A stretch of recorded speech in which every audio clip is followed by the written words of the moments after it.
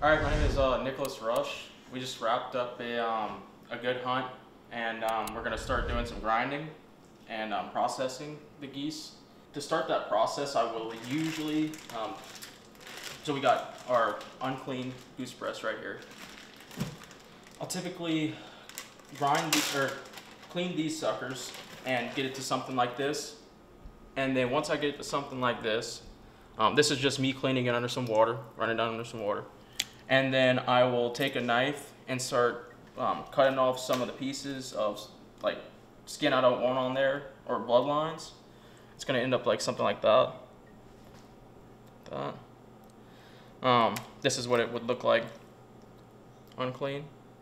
Some things I'm gonna take off on this breast is we got this right here. I usually kind of smash it up like this and just cut that off. Then let's see, we got, typically I'll try to remove some of the skin like this on this side.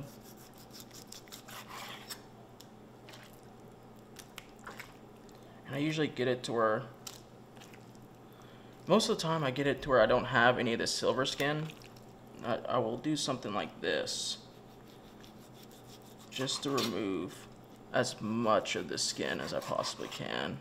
So I just remove it. Anything I'm not gonna want to have in my grind, I'll get rid of it.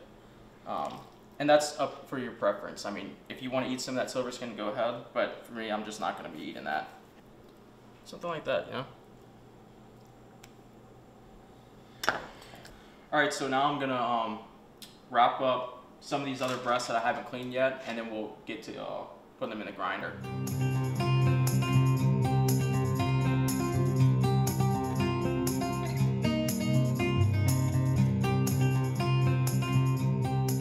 Okay, so the next step we got here, so I went about, this is how we had it originally, so I just came back and cut it up, smaller pieces so it could fit in the grinder a little bit better.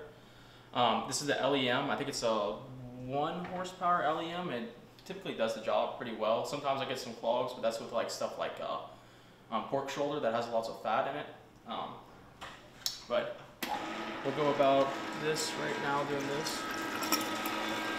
That's with goose meat. The reason I prop this up is because the goose meat is pretty moist, and I guess this machine's kind of powerful, so it shoots the moisture and it's at some distance. So yeah, I typically put that like that so it doesn't shoot everywhere. So I just put a bigger piece in there, and sometimes you have to mush it down in there to get it to go. This is why I cut it up. Let's see, this is kind of aggravating. I could just put it down in there.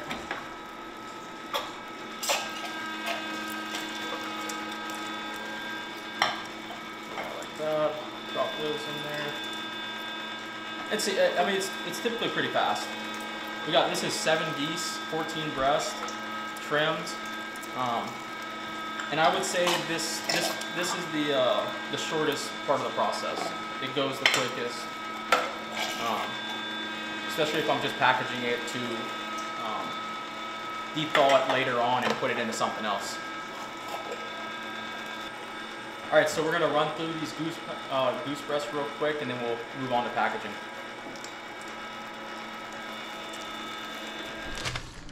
So for our final step, we're going to package all the goose. I got some hog clamps, and we use hog rings to clamp this up. I get these freezer safe wild game bags. So I typically get these from Shields or online. I think I got these online, and this hog clamp I got from Shields. We got Gavin putting our dates on here. How I usually go about doing this, open up this bag like this. I'll put a little bit in because you kind of want to get started. If you don't, it just creates a mess. And like that, then you have it kind of sit on itself. And then I will add, oh, another thing with these bags, they have it says about a pound. So if you fill it up to that line, it should be around a pound. And I'll fill it up just to a pound. This process is kind of slow because I have to kind of drop it into the bag at little increments. Thank you, Gavin. Okay, so we have about a pound here. Sometimes when I'm rushing it, I will fill it up as far as I can, but I'm not going to do that now because I don't have 20 geese to clean. Hands here. Okay. So now what you do, I kind of go like this, pack it down, twist it off, and I will typically go like this, give it a little bend there, and then take these, wrap it around, boom, ready for the freezer. Put that off to the side. Sometimes I'll cut this off. I want to get crazy with it, but I'm not gonna do that now.